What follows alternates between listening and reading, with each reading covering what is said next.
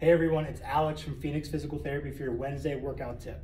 This week I want to talk about lower back flexibility.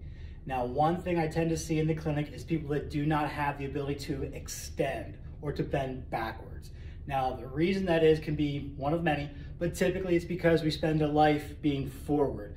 Gravity pulls us forward. We have jobs where we're a little bit more sedentary. We're driving in our cars. A lot of things that really keep us bent forward, and we tend to lose some of that ability to extend backwards. And one of the things that we find is that if we start to bend backwards gently, it can decrease a lot of that muscle imbalance that we have around our core, our low back, and our hips as well. So one of the simple stretches I really like to do is just a standing lower back extension. So you want to find, countertop, handrail. You can even use a wall in a pinch. We like to use the treatment tables in here. It's a great height. And you want to place your hands on there. You're anchoring your elbows straight. Feet are, a few feet back from you, nice shoulder width. And you're simply letting the hips fall down in towards your hands.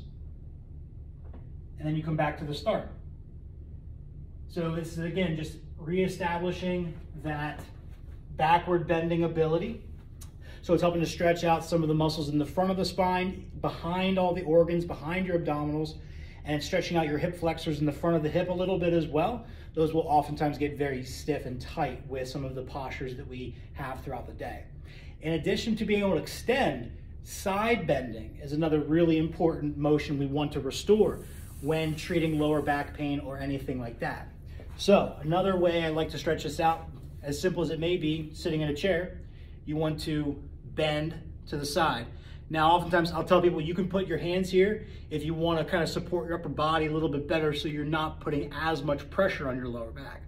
Ultimately, we do want to be comfortable to kind of let the body weight take us to that side, to let that stretch on the opposite side here.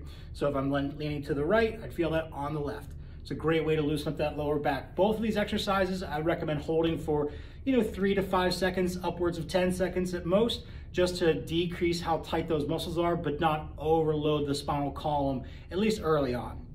But if you ever have any questions, don't hesitate to reach out to me.